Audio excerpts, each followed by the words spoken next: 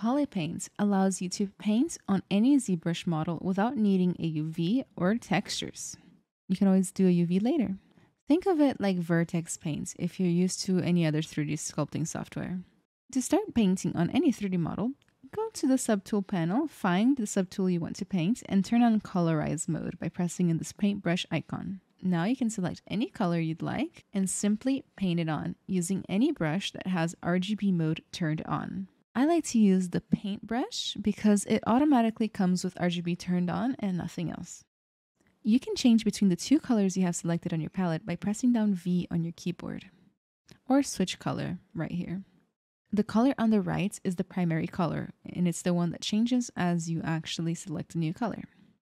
You can use a gradient, which mixes both colors that you have selected as well. This can create really interesting effects. As I mentioned in my brushes video, all you need in order to be able to paint is to turn on RGB mode directly on your brush.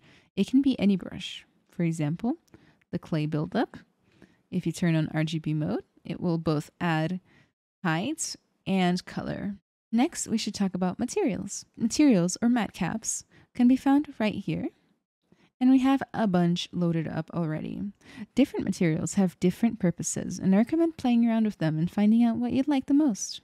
When you select any material, it will turn the entire model into that material. Materials control how lighting bounces off your model, how reflective, shiny, not shiny, bumpy it is. You can make your own materials, edit the existing materials, or even download some from the internet. If you'd like to paint with materials, you actually have to go through a couple of steps, because first you need to embed your main material. In my case, I really like the basic material. It's a very nice one to sculpt with.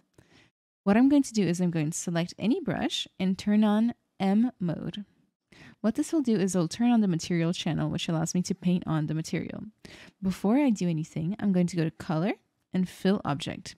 That will fill this whole sphere with my chosen material. It could be any material. Next, I'm going to select the material I wish to paint in. So maybe Reflect Yellow. And making sure that I still have M turned on for the material channel, I can start painting it on. This is not color, this is an actual material that's being painted on. Let's try it with golds, or maybe droplets. It's pretty fun. If you don't do the fill object parts, the whole material will change and it'll be hard to preview what you're doing. If you don't like this pixelated look, you need to divide up your model into a higher subdivision, which will allow the material on the per vertex basis to be more detailed.